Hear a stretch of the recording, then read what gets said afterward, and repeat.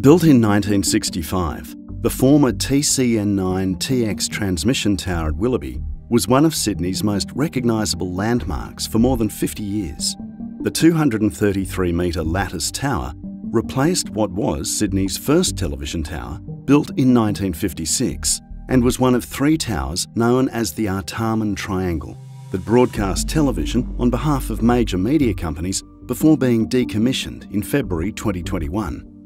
When our client, Mirvac, gained approval to redevelop the site into a new residential community, they knew they needed to remove the tower, they just didn't know how.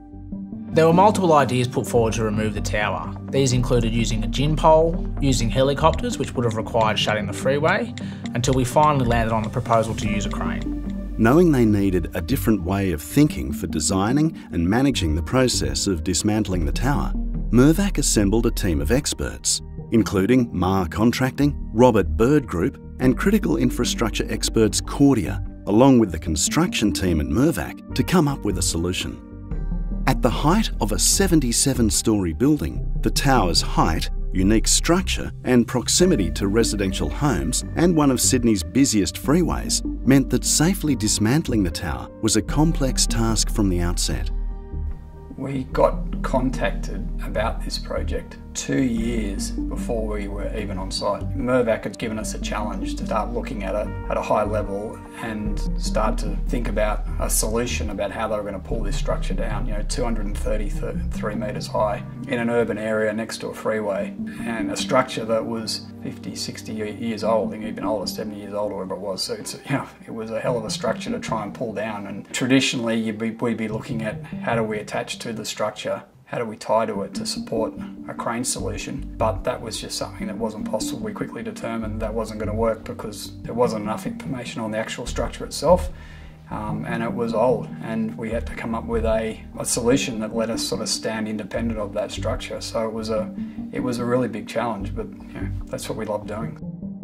However, because the decommissioned tower was not able to accommodate lateral supports, the challenge from a craneage point of view was to find a way to get the crane hook height above 233 metres without the need to build expensive and complicated temporary structures to support the crane.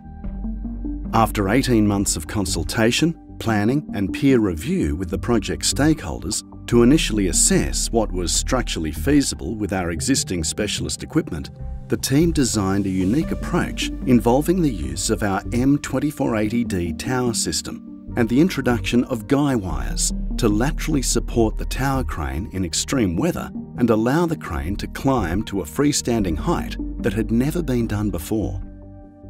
The traditional craneage on this S structure is that you would have a structure that is much stiffer than the crane itself. As you go up or down, you would tie to them in stages, but this was all open. There was nothing in there to be able to restrain the structure. So then Mirvac brought the idea of how we guy cable it.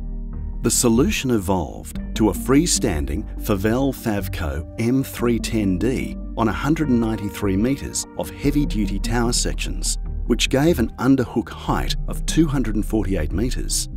The crane was attached to a single set of stayed guy wires at a midpoint 81 metres above ground, anchored into the bedrock via 4 independent foundations, which were each 41 metres from the centre line of the tower. With the crane initially erected at a freestanding height of 117 metres, it self-installed the guy wires and continued climbing to the final height of 193 metres. The selection of Marr's unique heavy-duty tower sections that we were able to deploy to the project from our M2480D fleet meant that the crane was able to freestand at 193 metres, with the guy wires effectively only in place to deal with design requirements as a contingency in the event of a 100-year storm weather event. To reduce the number of lifts required, Marr's also designed a solution for swapping out the 16-tonne capacity M310D used to remove the top parts of the tower to a 150-tonne capacity M1280D heavy lift luffer to remove larger sections of the tower weighing up to 60 tonnes lower down. Removing the tower in larger sections eliminated the need for the temporary works and the associated engineering to support the tower structure in its partially dismantled state. This reduced the lifting requirements from 90 planned lifts to just 36 larger lifts, having a direct benefit to the project in terms of safety, program and cost. After months of planning and peer review, and with Sydney in a full COVID-19 lockdown, the first sections of the tower were safely removed, and over the next 3 weeks, the top half of the tower was removed in sections. After completing the lighter lifts at maximum height, Marr's crew climbed the M310D crane down to its original freestanding height of 117 metres, where it was removed by Marr's Grove GMK 6400 and replaced by the 150-tonne capacity M1280D heavy lift luffer freestanding on 76 metres of tower to lift the larger sections and layers of the tower weighing up to 60 tonnes. Despite the additional logistical challenges posed by lockdown restrictions, over the next 3 months, the tower was dismantled, safely and without incident ahead of schedule. This project was a remarkable feat of engineering, ingenuity and collaboration.